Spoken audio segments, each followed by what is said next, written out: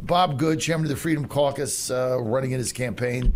That'll be decided. Early voting May 2nd, and then that'll be June 18th is the primary. Congressman Good, thanks for being with us.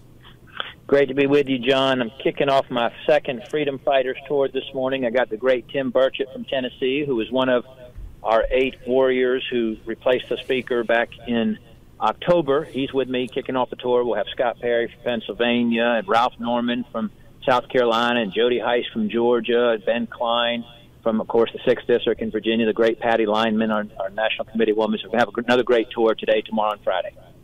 And so tell us about, if people want to go and get involved, what's your website for these tours? Where do they go? Yeah, BobGoodForCongress.com. It'll have all the events listed, BobGoodForCongress.com. Okay, so let's get to what's going on in the House. So you passed the 3 spending bills, another $100 billion, add to the deficit, exasperates it there, open borders. What about the scene? I want you to explain how you felt, the scene in the House after you guys passed this $100 billion spending bill, $67 billion for Ukraine, nothing for us, nothing for our border, nothing for working people.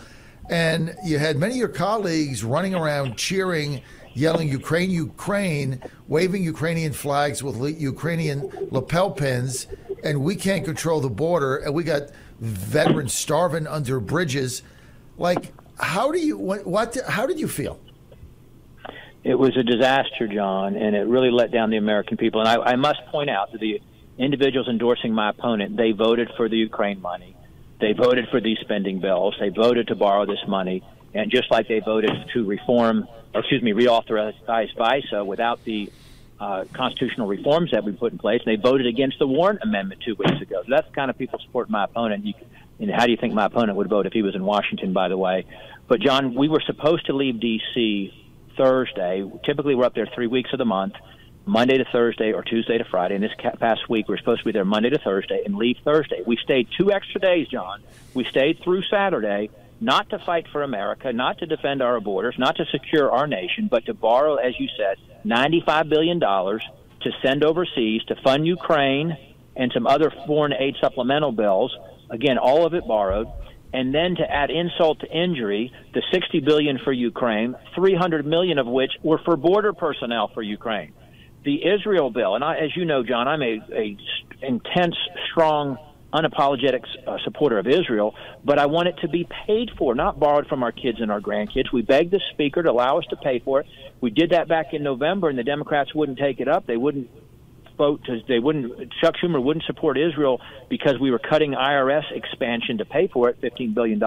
We said, well, let's send something else that maybe the Democrats will take instead, cutting climate or cutting COVID spending or cut UN funding, those kind of things, and pay for it. But not only did we not pay for the Israel aid, when Israel doesn't have $35 trillion in national debt, by the way, like we do, but they added $9 billion for Hamas to the Israel aid package. Why? To buy Democrat votes for the Israel package. So we're funding both sides of the conflict, $15 billion for Israel, $9 billion for Hamas in the same spending bill borrowed from our kids and our grandkids. That's why you had some of us conservatives vote against the Israel bill, not because we don't want to support Israel. Of course we do, but we don't want to borrow it, number one. And number two, we didn't want to add $9 billion for Ukraine. So, and then go back to the $60 billion for Ukraine. The Speaker promised that we would utilize the Ukraine supplemental to leverage border security because the Speaker used to be against money for Ukraine. Instead, what he did was he wanted the Ukraine money just as bad as the Democrat. So did nearly half of Republicans, as you saw from the vote. And so we had no leverage to require border security. And for that matter, the ones who really wanted Ukraine money, Mitch McConnell in the Senate, Speaker Johnson in the House, and again, roughly nearly half Republicans, about 45% of Republicans, they didn't want to gum it up or slow it down or put it at risk by tying it to border security. So we failed the American people, but at least we showed, John, that 101 Republicans voted for the Ukraine aid, 112 voted against it. That was progress. That 112 Republicans were willing to vote against leadership, vote against the Ukraine money, but Democrats voted for it 210-0. But John, I want to. You mentioned the Speaker situation from last year versus this year. Don't forget about one benefit of removing the previous Speaker. There's been 20-something retirements from McCarthy allies who don't want to serve in Congress anymore because of the changes that we're forcing upon Congress. They don't like the fact that we're not going along to get along, that we're not joining hands with the Democrats on everything. And they don't like that we're exposing them to their voters. They didn't want to face their voters in the primaries.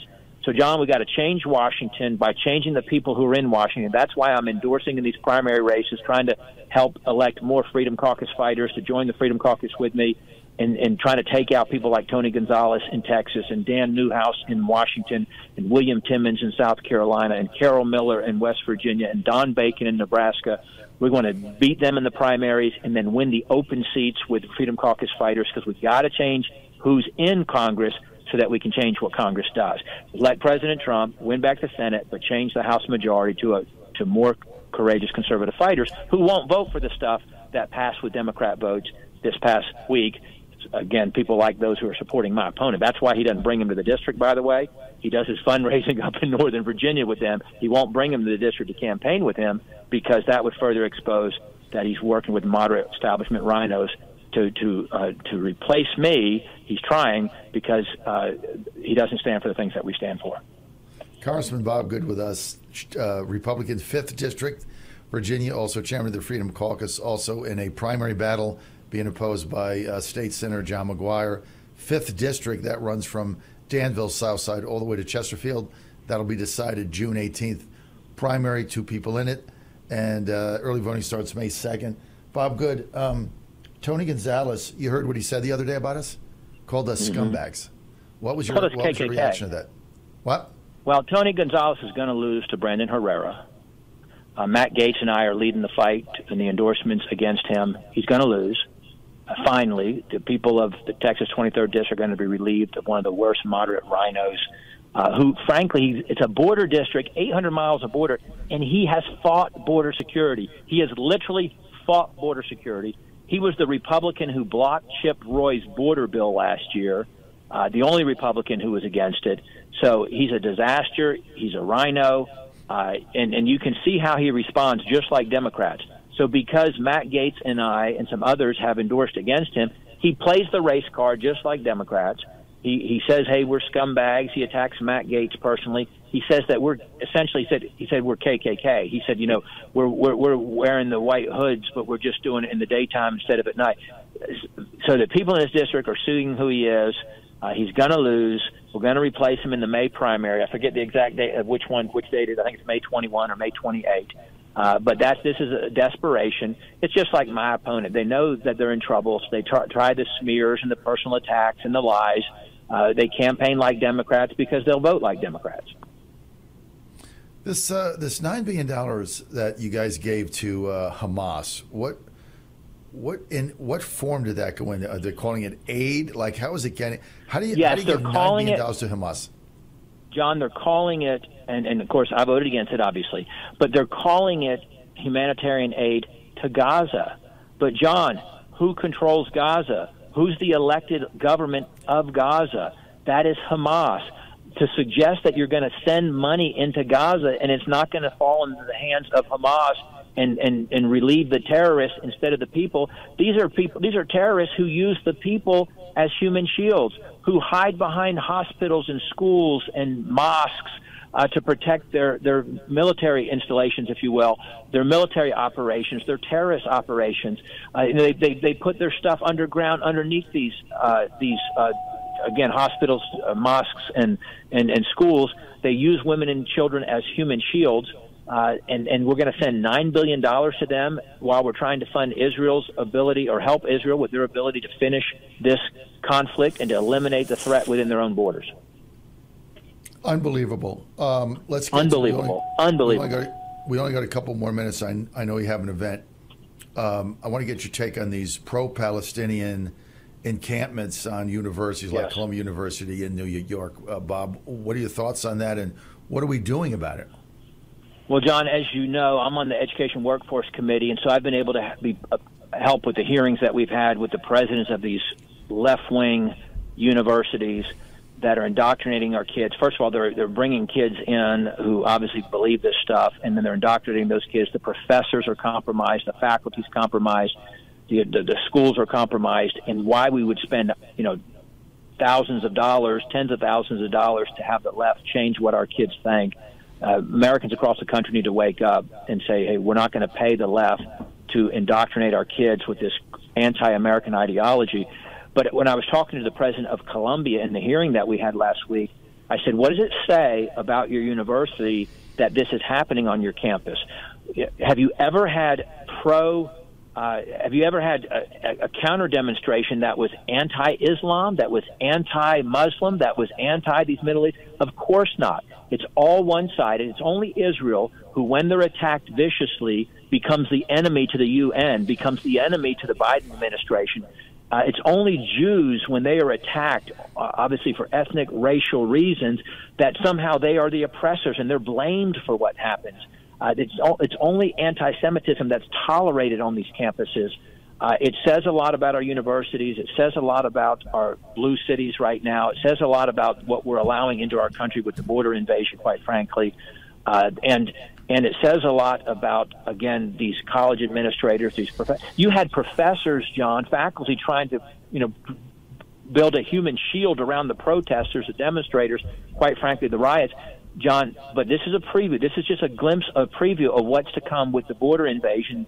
The 10 million illegals that we know about, not vetted, a couple of them, these gotaways with the terrorist ties, the criminal backgrounds, and the gang members and trafficking things into our country, the children, the women, and the drugs and all. This is what our future looks like on a much higher scale, a much more violent scale in the future because of Biden's border invasion. But these presidents need to resign. These presidents need to be fired. These board members need to be replaced. And we ought not to allow federal funds to flow to these universities that tolerate, not only just tolerate, but in many cases encourage these pro-terrorist, pro-Hamas demonstrations, these anti-Israel, anti-Semitic demonstrations with your tax dollars. They've got their multi-billion-dollar donations or endowments rather, while they're raising tuition to exorbitant rates. They're doing it with federal dollars, and they're tolerating this on their campus, if not encouraging it on their campuses. You know, what you just said is this is only an appetizer of what we're going to get, right? Because when these illegals are in these cities, like we just had a guest on, Laura Loomer, earlier, that was subjected to an assault by illegals, and she said there was a whole gang there, and they're all speaking in Spanish and chanting whatever, and like 2 police officers came, and I mean they were at risk because there were 2 of them and there were 50 illegals. And they know nothing's going to happen to them. They're not going to get deported. They're not going to get arrested. If they are, they get let out in a minute. There's a sanctuary city. So you basically have a completely lawless situation with these people coming in that don't feel any affinity to laws or anything that we have. And so they just do what they want. It's incredible. That's right, John. And let's remind everyone, we are a nation of legal, lawful immigration in the sense that we allow 1 million a year who earn their citizenship, pledge their allegiance, demonstrate they're going to make us stronger. They come from all over the world, from Africa, from South America, from Asia and Europe and so forth. And we're the most generous country in the world in that respect. But that is totally different than the illegal invasion at the border being perpetrated by the Democrats and Joe Biden, which has done irreparable harm to our country. Thanks, John, for being in the fight. Thanks for having me again. Hey, Bob, website, what is it? BobGoodForCongress.com, good.house.gov. Thanks, and John. you've got 3 days of events, right? Today, That's tomorrow, right, 3 Friday. days. Today, tomorrow, and Friday. All right, BobGoodForCongress.com. Bob, thanks for being with us.